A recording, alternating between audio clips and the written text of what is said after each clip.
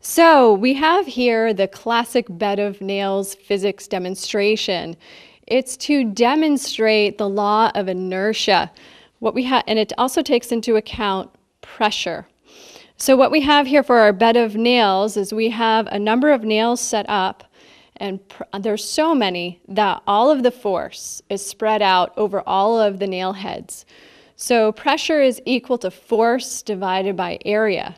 So when I lay down on this, there will be less than 1 Newton of force on the top of each of the nail heads, and it won't be enough to break my skin.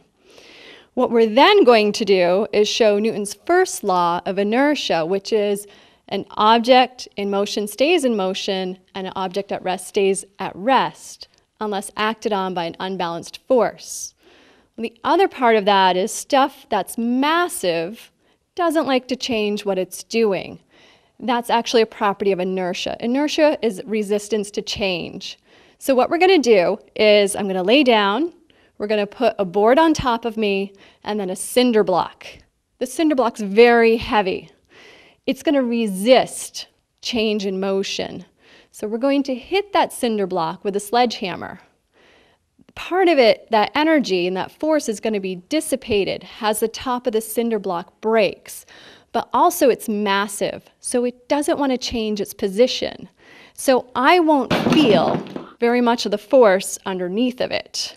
So there won't be much change to me laying on this bed of nails as a result of that.